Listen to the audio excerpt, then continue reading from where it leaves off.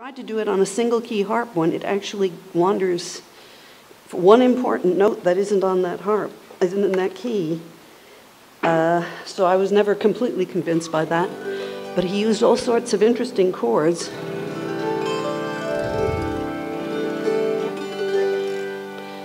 And then I was inspired by a singer,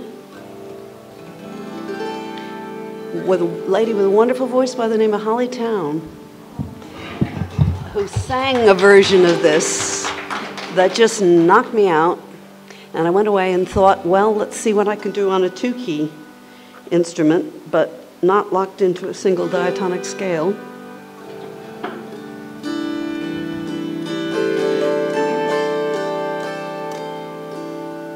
Feel free to hum along if you happen to know it.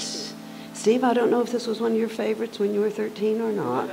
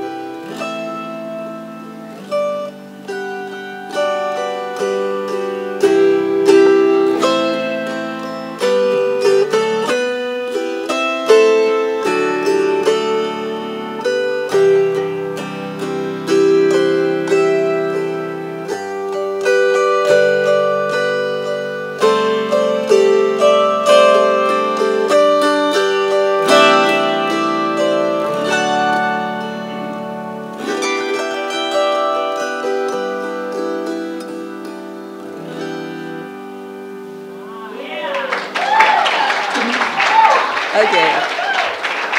Over that rainbow.